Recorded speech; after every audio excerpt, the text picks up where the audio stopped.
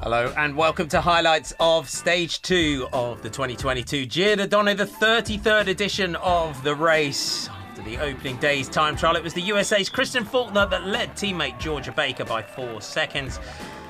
Elisa Balsamo would start the day in the green jersey, while Blanca Vas was in white as the best young rider. The stage, 106.5 kilometres from Vallisilius to Tortoli, an early Queen of the Mountains, 7.5 kilometres into the stage, and there was an intermediate sprint with 32.4 kilometres to go.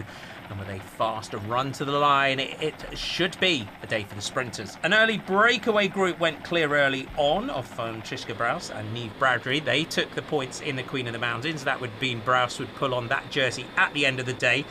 The next breakaway that went clear was Matilda Vitilio and Cristina Tonetti. They were caught by a chasing group of Inga Cesolini, Beatrice Rosato, Marta Jaskulska and Francesca Pisciali to make a strong group at the front. They worked well together, and as they headed towards the final 30 kilometres of the stage, the gap was heading out over 3 minutes.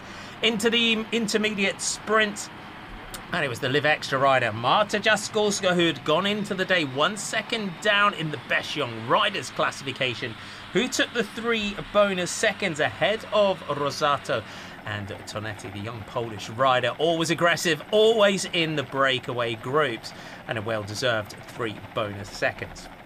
As they headed towards the final 20 kilometres of the stage, though, the sprinters' teams were very keen to get things back under control, and it would be just inside 10 kilometres that the catch was made. With multiple sprinters, Elisa Balsamo, Marianne Vos, Emma Norsgaard, Lotte Kopecky and Charlotte Kool all within the peloton on day 2. And with every opportunity to take a stage winner, the sprinters teams were not going to let anything go. It was Jumbo-Visma and Canyon SRAM that made the catch, while DSM started to come through to the front for the young rider Charlotte Kool. Into the finish, Jumbo-Visma looking to try and deliver Marianne Vos to a 31st stage victory. It would be Elisa Longo-Borghini and Lucinda Brand that were the final lead-out riders for the world champion. Longo-Borghini in the white would be Marianne Vos, though, in the yellow and black colours of Team Jumbo-Visma that launched her sprint first. The world champion Elisa Balsamo right on the wheel, and it would come down to the throw to the line, with Balsamo edging out Vos for her first Giro Donne stage victory, and with it 10 bonus seconds and the Maglia Rosa. There's confirmation of your top 10. Elisa Balsamo from Marianne Vos and Charlotte Kool, Kopecky, Consoni, Barbieri, Baker, Bastianelli, Zanardi and Teutenberg, your top 10. Great aerial shot of the sprint. Marianne Vos knew that she had to go long in the sprint. Balsamo straight on her, and a big career box ticked for the Italian, her first Giro stage win.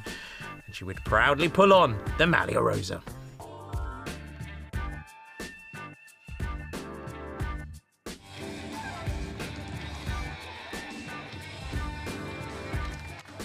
A big day for Elisa Balsamo and a very popular victory, as you can imagine, for the home fans. She headed towards the podium, and the pressure off for the Trek Segafredo rider. She now pulls on the Maglia Rosa and leads Georgia Baker by 9 seconds, with Lotte Kopecky now third at 10 seconds.